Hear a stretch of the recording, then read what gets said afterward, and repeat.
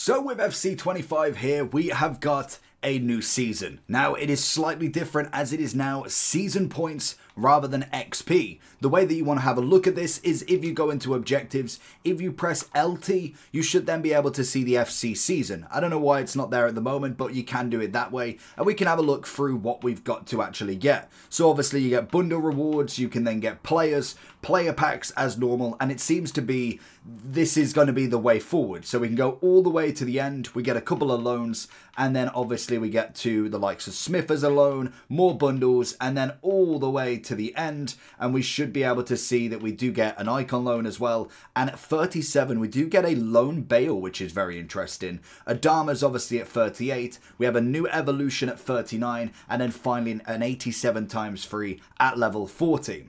If you need coins in FC25, lootbar.gg has you covered.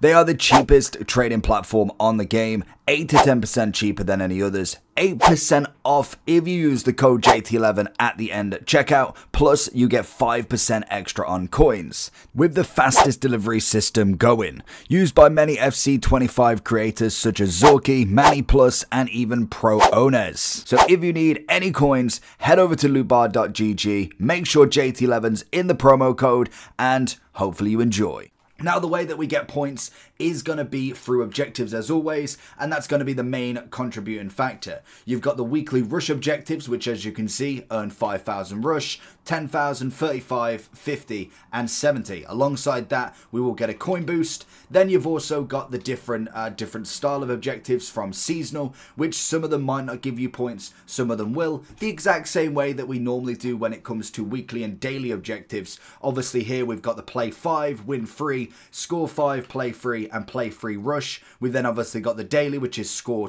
goals, which is 3 of them, play in 2 matches. We also then have the icon home and away kit. That is going to be another extra boost. And then when it comes to the milestones and stuff like that and the foundations, there's not going to be anything there. So it is going to be mainly in your seasonal and in your weekly rush objectives. And also if they give us anything else, they can still give us stuff. Obviously they can add to the timeline, but we are going to be mainly looking at the weekly rush, the seasonal, and anything else they bring out. So more than likely we'll see something more at 6 PM, potentially more tomorrow if anything. So it will be interesting to see where we go from there. But it is just going to be the same setup. More than likely we see some on Friday. That's going to give us more SP. So instead of XP, just change it for SP. And that's all you've got to do. It's pretty standard. Obviously the icon kit and away, home and away, is what we've seen every single year. Let me know down below if you are excited for this year. Are you grinding this out already? And hopefully we should be able to get quite far, even just with that seasonal objective to start with, because obviously